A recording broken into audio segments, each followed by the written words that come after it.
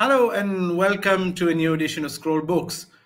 Keeping in mind the subject that our guest today has written about, I briefly toyed with the idea of opening this episode by launching into an argument with him.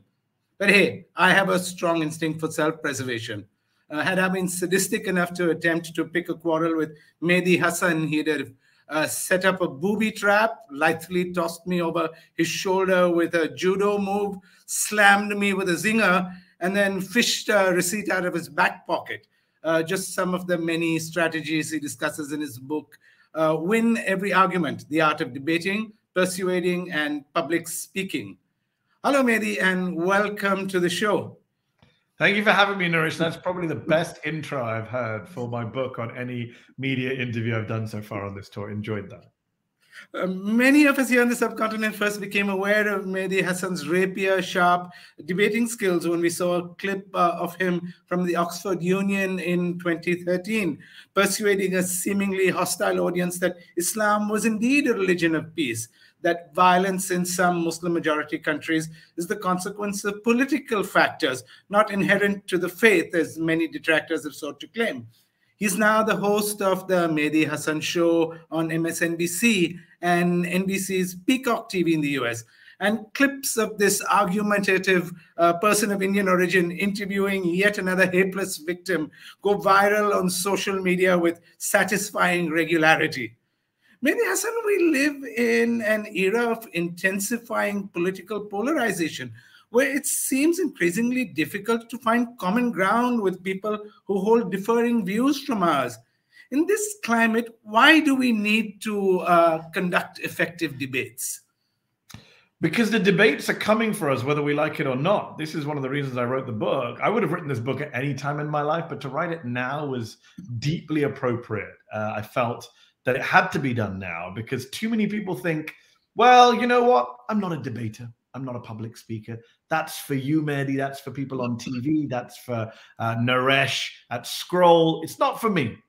I keep my head down. I mind my own business. The problem is we can't keep our heads down anymore. We can't mind our own business. You live in a country. I live in a country. A lot of people live in countries where democracy is on the line, a free press is on the line, where reality is being questioned, where truth isn't truth, apparently, to quote Rudy Giuliani, where facts can be alternative, to quote former Trump advisor Kellyanne Conway. So the time for, keeping your head down, having this kind of kumbaya, let's all just get along, let's not argue, let's not disagree.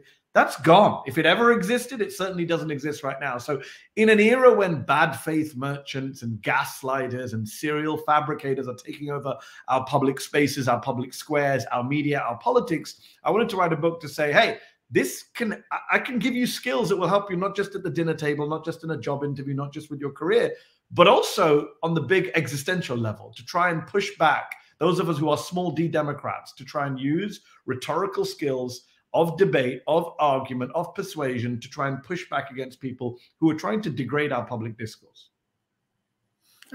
You write about how your father, I think, who was from Hyderabad, encouraged a climate of discussion at home. Tell us about that, and especially about that book he put on his shelf. So it's the late 1980s. I'm about 10 years old, and the Satanic Verses, Salman Rushdie's notorious Islamophobic novel that upsets a lot of people to the point where some Muslims in the north of England are burning copies of the book. And my father buys Satanic Verses. He reads it cover to cover and he places it on the bookshelf right next to our dining table. And every time we have friends over for dinner, Muslim members of the community, they're shocked. They're aghast. Why would you have this book on your shelf? And my father replied, because you cannot understand or condemn anything until you read it first. And that was the atmosphere in which I was raised. That was inculcated me from a very young age. Question everything. Ask for receipts. Ask for evidence. Don't blindly swallow what anyone tells you, whoever they may be. Friends, family, political, religious leaders, whoever. Have a healthy sense of skepticism and try and see all sides of an argument. And that's one of the things I stress in the book, that, to quote John Stuart Mill, you cannot know your own side of the argument until you know the other side, and not just any side, the most plausible other side, the strongest version of the other side of the argument that you're making. So that was put in me from a young age. I was always encouraged to speak out, to speak in front of a crowd. Public speaking was something my father and mother encouraged. I acted in school plays. I did school debates. I turned up at Oxford University in 1997 and I throw myself into the Oxford Union Debating Society, where I thoroughly enjoy kind of rhetorical combat. And, was it partly nature? Was I born this way? Maybe, but also it was partly nurture. And one of the reasons I wrote the book is to say, not all of us come out of the womb like this. Some of this stuff is developed over time. Some of this stuff we pick up through our experiences, both personal and professional. And in the book, I say, look, I know that I've been like this since I was a kid and you may not have been, but let me teach you how to be like this, because it's useful to be like this in all walks of life. It's a skill to be able to win an argument. It helps you in life. Over the last few years, like I just said, the volume of our debates seems to have gone up. What do you attribute this to? How much has social media changed the way we talk to each other and argue with each other? I mean, social media, well, before I get to social media, let me take a step back. Are we arguing more? Yes. Is it good faith argument? See, in the book, I distinguish between good faith and bad faith disagreement. I'm all for good faith argument and debate. I'm not a fan at all of bad faith argument and debate. In fact, those are the ones I avoid. There was a chapter that I should have written in the book, maybe in the sequel, which is when to walk away from an argument. I'm one of these people who loves to argue, but I'm not going to argue with people who question reality. I'm not going to argue with conspiracy theorists or Holocaust deniers or election deniers. I'm not going to argue up is down, black is white, hot is cold. That's a waste of my time and it's an insult to my audience.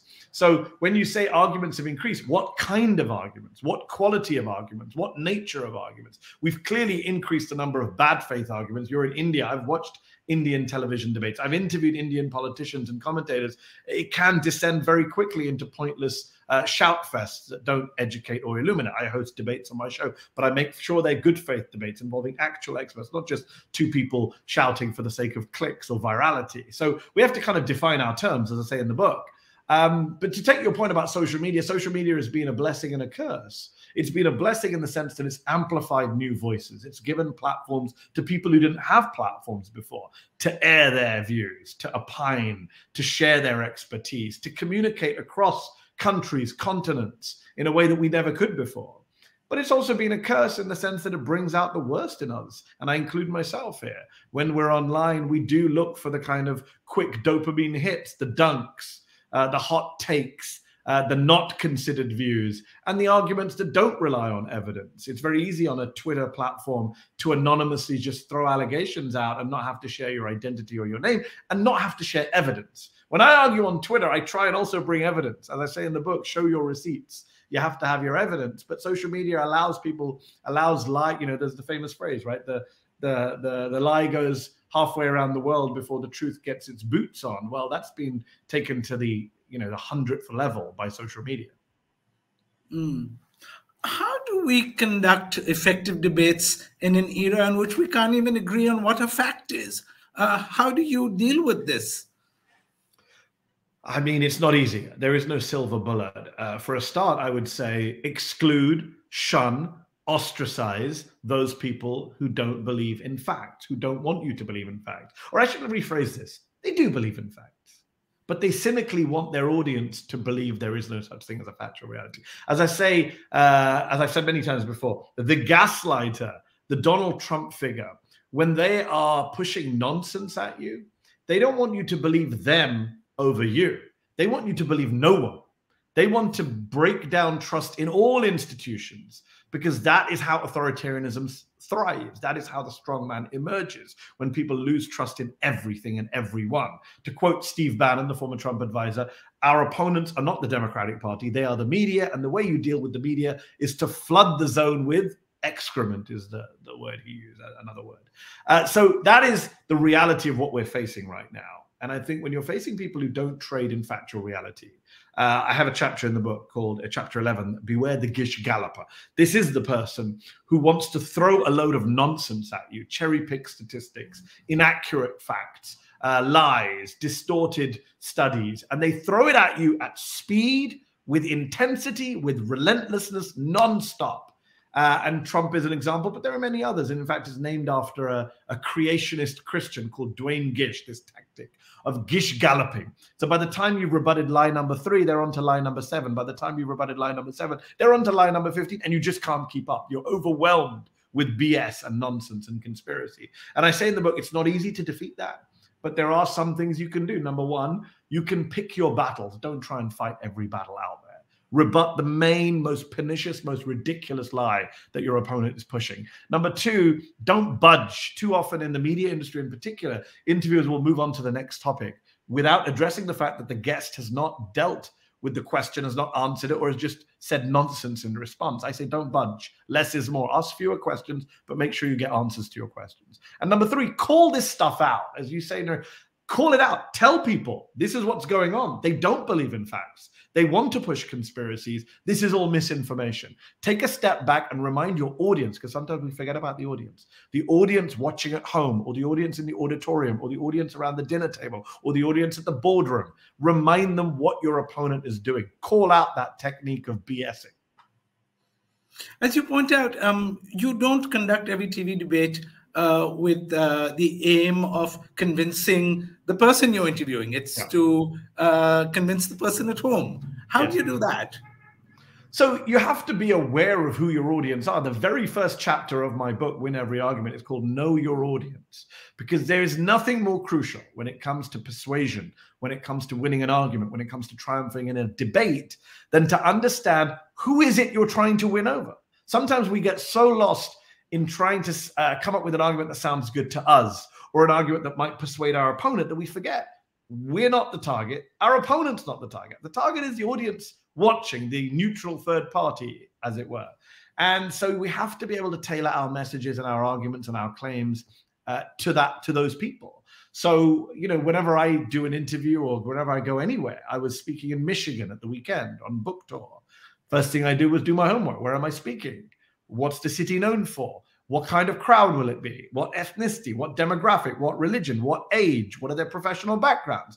Because then I can tailor my message to those people in a way that they will understand, appreciate, and connect with. And I think that is so crucial. Sometimes we forget this. Those of us who are journalists forget, who are our readers and viewers? What are they worried about? What do they want to hear? What do they need to be given in order to be persuaded? Which facts, which statistics, in which possible, we have many platforms there. As you mentioned, social media. What is the best way to convince people these ways? Is it with a short, snappy video? Is it with a graphic? Is it with a soundbite? We need to think about how we reach people in different ways. I'm on TikTok now with my show. I never thought my teenage daughter is aghast that I'm on TikTok. But I'm there because there's an audience who can be reached in a different way. And the way we put our TikTok videos online is not the same way we put our TV show on YouTube. You have to be able to tailor your message in a different way to different audiences. And then you can get through. Don't give up. Don't be defeatist. Don't think these people are beyond us. No. You've got some pretty scary stuff in your book. The stuff I mentioned, booby traps, judo moves. How did you boil down these debating strategies you've learned over the years into 300 pages?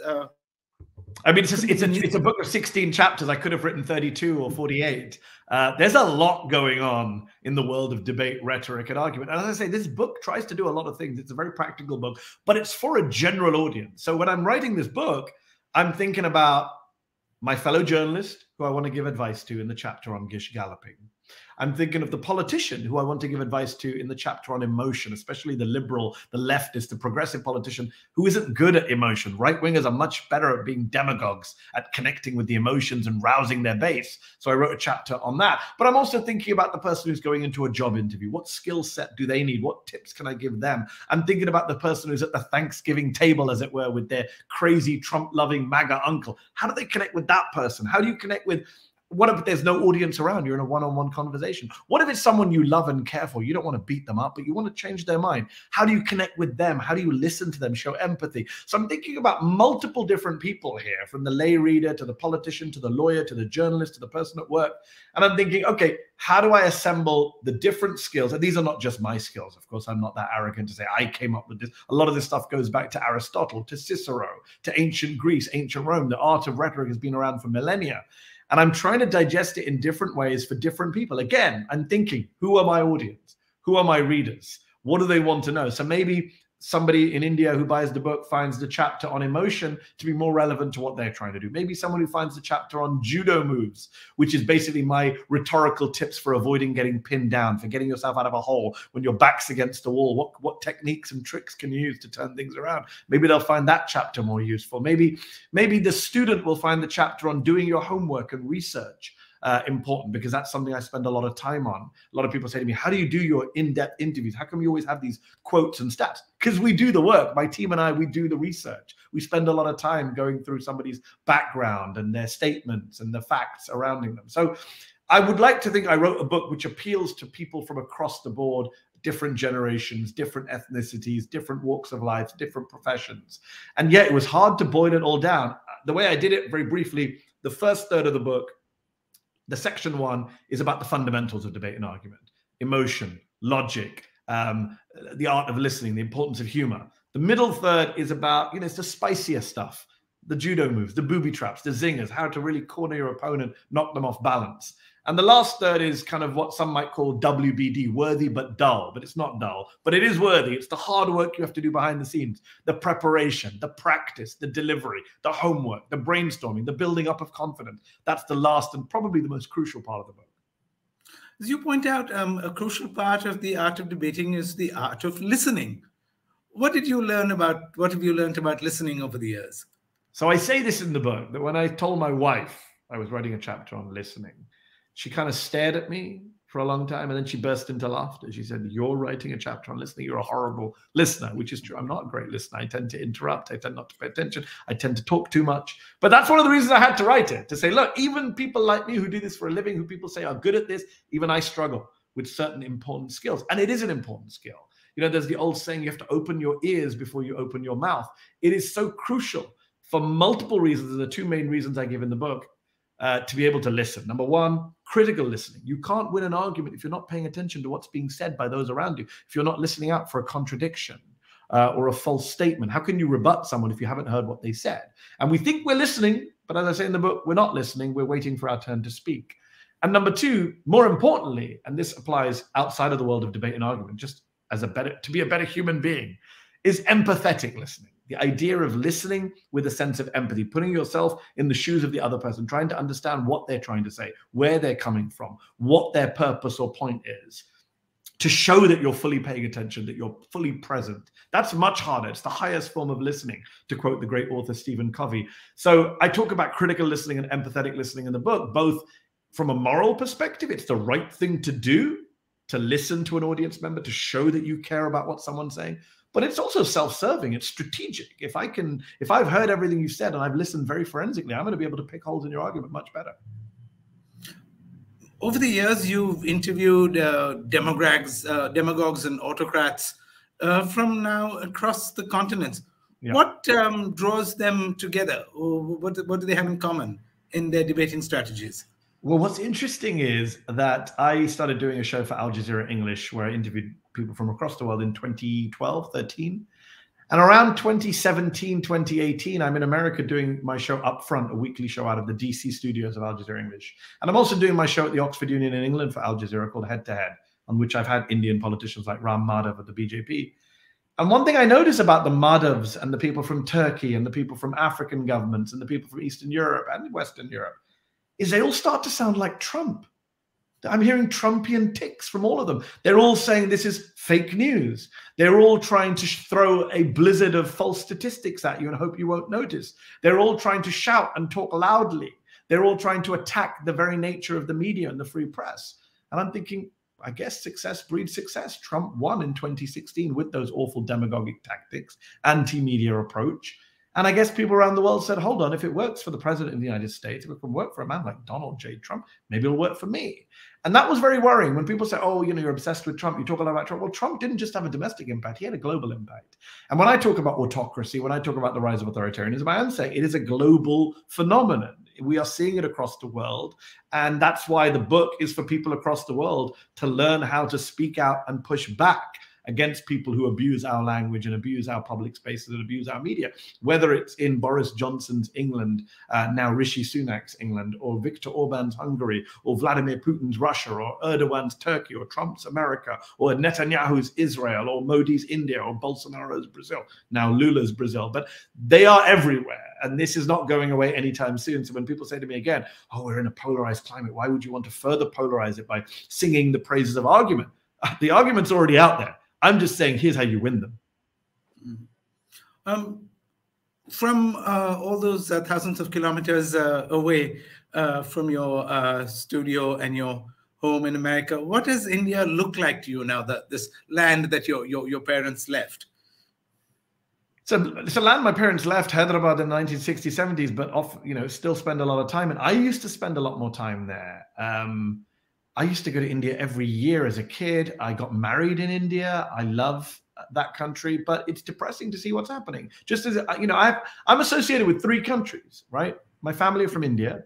I was born and raised in the UK, and I'm currently a citizen and a journalist in the United States. All 3 countries have been plagued by authoritarianism, by the rise of the far right, by attacks on the media, by attacks on minorities, including my own community, the Muslim community. And it really depresses me to see what's going on. And India seems to be on steroids compared to even the US and the UK. I look at your media, I look at what's happened to NDTV recently, which I was a great fan of, I've appeared on.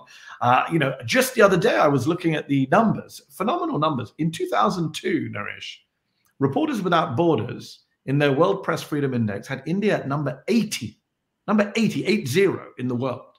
Today, I think it's something like 180, which is crazy, a crazy shift in just 20 years, in just this 21st century. Press freedom is under assault in India. I see it. I saw what happened to the BBC recently with the quote unquote tax raid after the BBC ran a documentary on Modi. I see what's happening in the politics. It's astonishing I see what American politicians say, the Marjorie Taylor Greens, and then I see what Indian politicians say. Some of your politicians in India make Marjorie Taylor Greene look like a flaming liberal. So it is very worrying to see what's happening to, the world's largest democracy.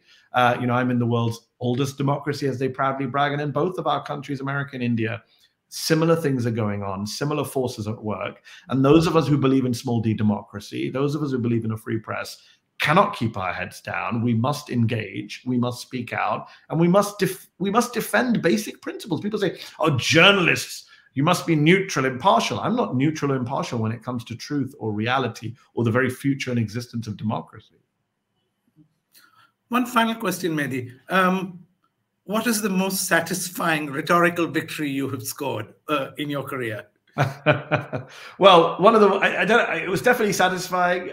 It's probably one of the most famous, so I'll share it with you all in case your viewers, listeners haven't seen it. I interviewed a man named Eric Prince, who was the founder of the mercenary company Blackwater in Afghanistan and Iraq. He's also the brother of Trump's education secretary, Betsy DeVos, very right-wing figure. And I interviewed him at the Oxford Union in front of a live audience for my then Al Jazeera English show, Head to Head. And there's a famous moment that went crazy viral. It actually ended up with him being referred by Democrats in Congress to the Department of Justice for accusations of perjury, because I confronted him about testimony he had given in Congress under oath, where he was asked about his contacts with the Trump campaign, and he said he didn't have any. And I confronted him and said, here are all your contacts with the Trump campaign. You were meeting with Donald Trump's son in Trump Tower. How come you didn't mention this? And he said, I wasn't asked. And I said, remember, this is in front of an audience who start laughing. I said, you were asked. No, I was never asked. I said, you were. We went through the transcript and you were asked and you didn't say any of this. Oh, I did say it. Did you? Maybe the transcript's wrong. It's a hilarious exchange, which is a testimony to having the receipts, to doing your homework. My team and I went through the entire transcript, very long transcript of his testimony in front of Congress. And it's a great moment to sit in front of a live audience on television and have a guest denying something which is a false denial because you've got the receipts. Physically, I've got the receipts in my hand. Here is the transcript. So it was a great comeback. And it actually, it made me famous in the US and probably helped me get my job at MSNBC. So I always joke, thank you, Eric Prince, for helping me with my career. Well, thank you so much, Mehdi Hasan, for being with us. Everybody, go out and get his book if you want to know how to pull those spectacular moves, and do, as he points out, compile a dossier on him. Google him. Make sure that you spell his name with one S instead of two. Otherwise, you'll find yourself talking about getting information about. I wrote a book about arguments, not ghazals. No. But thank you so much, Mehdi. Thank you, Naresh. Enjoyed it.